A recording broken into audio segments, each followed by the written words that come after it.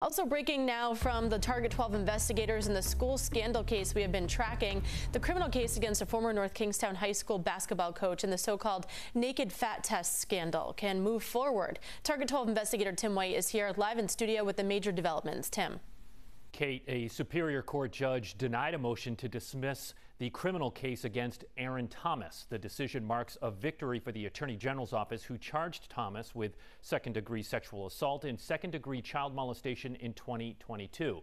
Now, in her 26-page decision, Washington County Superior Court Judge Melanie Thunberg determined there was enough evidence to support the charges against Thomas. Thunberg noted that Thomas was in a position of authority when he would ask the students to get naked while he was alone with them, and that Thomas initially denied to police that students were ever in a state of total undress.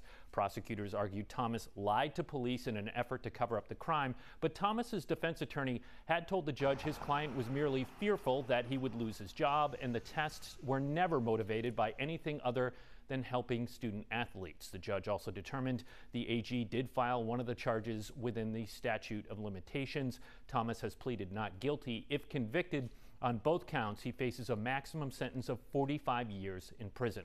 We're working reaction to this decision, and we'll have the very latest on 12 News at 4. With the Target 12 investigators, Tim White, 12 News.